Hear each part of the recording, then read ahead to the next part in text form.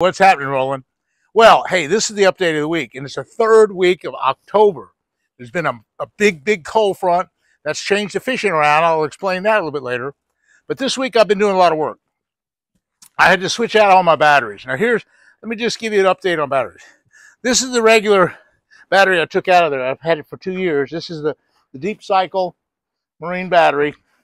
They're good for about 150 charges. Say roughly 150 charges. And so now after 2 years of work in that boat, you know, they don't hold a charge quite as good. So they're not completely gone, but they're just coming down some. What now? So I put new batteries in it. Okay. Now you've heard about the AGM series. Now that's advanced glass mech technology. It's a different battery, and it's good for like 300 charges. Okay. Now this AGM battery costs twice as much, but it lasts twice as long. So what do you want? I mean, it's about the same weight, and you get them in the same size. They do the same job. The one thing about the AGM batteries is they hold their current level and current their power all the way up to the end, and then they fall off. But you can use them so much more longer, and they just last forever, and they're just a better battery. But they're twice as expensive. This battery right now, I went down and priced them at O'Reilly's. That same battery is like $110, $120. This battery here is $240, $250. Well, in the same size, in the same big size.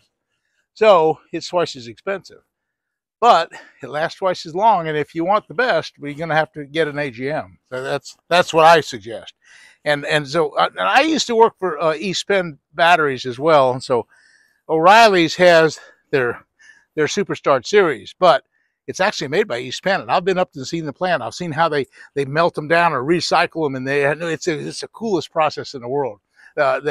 East Penn Batteries, by the way, is the second largest battery company in the world. 6,000 employees, and they make the best batteries. So I know, I've been working with them for over 10 years, so I know all about East Penn. But they make the Superstart. Okay, so what I have here is I've redone my whole boat. Not only did I put new batteries in there, but I put the new charge system. Now the charge system is by power pole. Okay. And what it enables you to do is also I put the new power pole trolling motor on here. So now I have, look at this. This is all what I've done this week. Look, see how it steers? It all steers remotely. And also I have a foot pedal. It's so cool. This is such a cool deal. This foot pedal is also cool. So cool. Watch this. See how it steers with the foot pedal? And it goes on. And then also look at, see this little display right here? As I hit the trolling motor and I want more power. Look, 6, 7, 8, 9, 10, 11, 12, see, all the way up to like 20. That's really good. But anyway, that's a big deal. And it steers left and right. And it's really a good thing. Now, in addition to that, see that Lowrance? I've put the active target on this. Now, look at this. Look at this. The active target is this forward-facing sonar. Now, I had it on a turret system, and I got some issues. The people at PowerPole didn't want me to use the turret right now. I'll talk them into it, and I'll use the turret. But the turret is independent of this. But anyway, what that is that transducer allows me to look out in front up to 80 feet or so and spot the edges of the hydrilla, spot the channels, spot the brush piles, and spot the fish. I don't always know what kind of fish they are, but that system right here works. And so I can go back and forth with the trolling motor, and I can watch my screen with an active target, and I can identify good structure, and I can identify the fish themselves. And so that's all I've done this week. Now, I've put this whole big trolling motor on there. Now, okay, let's get in the boat for a second if we can, or at least I'm going to get in the boat, and I'm going to show you something. I'm going to get up there. And also, before we go any farther, I just want to show you these lights. Okay, these are these side lights that are kind of cool. Look at this. I got the red on the left and the green on the right, and it's also a little light on the running light. And I like this light system now. It's all enclosed, and it's better for salt water. Not that I use it much in salt water, but it's a better complement. Okay, okay. Let's get this inside the boat. I want to show you what's going on. Okay, I put rod holders all on this boat now. Of course, I'm all set up for my shiner fishing, and I got these rod holders all set up, and I do a lot of trolling. See, with my active target depth finder, I can work these edges of the grass, and I can work these channels, and I can work these, well, actually, they're irrigation ditches and all sorts of stuff over there at Headwater Pond, and I can troll a shiner.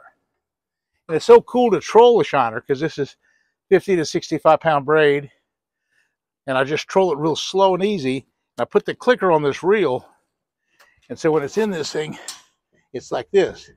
When he takes it, listen. That's not too loud. That's not as loud as some of them. I got better reels. But anyway, that's one of the systems that I'm using right now. Okay, let me show you this battery deal. This battery system right here is, I have the new charge system. Now what the charge system is it allows me to charge all the batteries, but if I ever have a problem with the main engine battery, I can dedicate the power from these trolling motor batteries to the main engine battery, and it all starts up. Now these are all brand new batteries now. Everything's working just 100%. Everything is set up where now if I need the emergency power, I can switch it over. So it's just a really super way of doing it. Okay. Now, in addition to all that, we have the active target itself. You notice these buttons are on right here. When I turn this on, it's really, really kind of cool. I'm not going to go through all the whole thing.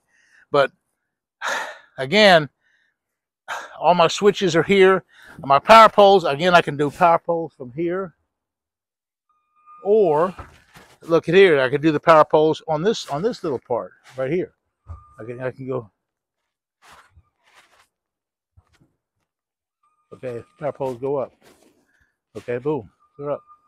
Anyway, this whole system is so cool. I'll go ahead and pull this back in the boat. It's probably a little bit too long right now. What a setup. This is also, let me tell you a little bit about this trolling motor. This trolling motor is 30% lighter and 30% stronger. It's got a titanium shaft. I got it down too far. Get it down a little bit, so it'll fold up. But being the titanium shaft, it's lighter. It's real easy to deploy. Look how easy it is. Just so easy, and it comes out. Look how easy it is going down. It's just so easy. It's way, way easy. Anyway, ready to go. Now, let's look at some rods and stuff over here in the side. If you come around this way, I want to show you something. There's been a cold front. And also, there's some cool water and warm water. Now, this is a thermometer. You notice this thermometer right here? It says right here on me, it's, what does it say, 90-something? 90 degrees right there. 102. 100 degrees. Now down here, look, it's a little bit, it's cooler. It's cooler as 90 right here. Look at it on the bottom of the boat. It's 80 degrees down there at the bottom of the boat. It's 80 degrees. So, I'm a pattern fisherman. I'm looking for that exact set of water and cover conditions that attract fish.